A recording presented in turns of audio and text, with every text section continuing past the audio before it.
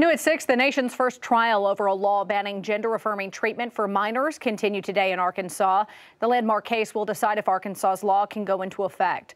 Now, that trial began in October. It picked back up today in federal court with 2 psychiatrists taking the stand. One with the American Psychiatric Association testifying today about the impact on youth receiving gender-affirming care like hormone treatments and the harm it could cause for people forced to detransition if the law takes effect. The other psychiatrist was called by the state and spoke about the impact that the treatments have on patients' well-being, testifying that patients are happier, but believes that's a short-term thing. The state is expected to wrap up its case in support of the law this week. And of course, we'll follow any developments from the federal courthouse in Little Rock and have details after a verdict is reached on our free 5 News smartphone app.